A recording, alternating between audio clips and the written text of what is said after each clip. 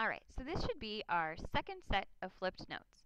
At the top, you'll need to write the title as just problem solving, or you could put problem solving too, since it's the second set. So what I want you to do first is just think about the definition of science. What is science? We've talked a little bit about it, we've taken some notes, but to you, what is science? And then try to think about how technology plays into that. And we're going to talk about this in class together. But I want you to jot down something. Give me your definition of science. The next thing I want you to do is write down your definition of a scientist.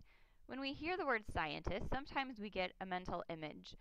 It may be the mad scientist, it may be someone discovering something for the first time, but what do you think of when you think of a scientist? What is a scientist? Make sure you jot that down in your notes too. So just a quick review. Try to see if you can answer the questions on this or think of the answer. So what are the two types of observations? What do you have to do before you can use a balance? What's the difference between weight and mass? And then how do you use a balance? If you're not sure of the answers to any of those, you need to talk to me. Continuing with our quick review, just a reminder that mass is the amount of matter in a given amount of space, and weight is the force of gravity, while volume is the amount of space an object takes up. It's important to write down these terms on the left, definitions on the right. A little bit more of a quick review. If you can't answer these, again, please come see me. What's water displacement? What is a meniscus? Two things that are really important to get down in your notes are that 1 milliliter of water is the equivalent of 1 gram in mass. 1 milliliter is also equivalent to 1 cubic centimeter. Now make sure that on the milliliters volume to mass that you understand that that's just for water, okay? Remember that a hypothesis is an educated guess, so hypothesis on the left, educated guess on the right in your notes. These are some ways that we can test a hypothesis. These will work sometimes for some problems, but not for others. So sometimes we can guess and check, make a comparison, construct a model. We can eliminate possibilities. You could consult a resource, the internet, a teacher, a book. You could write out a word problem. You could read the problem out loud. Sometimes it just helps to hear things out loud.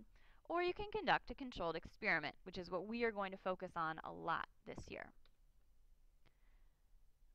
For a controlled experiment, you have to pose a question and make some observations. You're going to develop a hypothesis, design and conduct the experiment, collect your data, and draw conclusions. You should already have this written down in your notes. Remember that data is a set of observations and measurements that you make during an experiment, and a lot of times we're going to report these in graph or chart form. The next set of flipped notes will discuss graphs and charts. You will need to write down this information about variables. A variable is a factor that can change in an experiment. It varies. It's a variable. The two types of variables that we're going to talk about extensively are independent and dependent, or manipulated and responding. Independent variable is the factor that the scientist is in control of, that you change. The dependent variable is what changes based on the independent variable. It depends on the independent variable. And then we also have lots of controlled variables. It's also important to understand operational definition.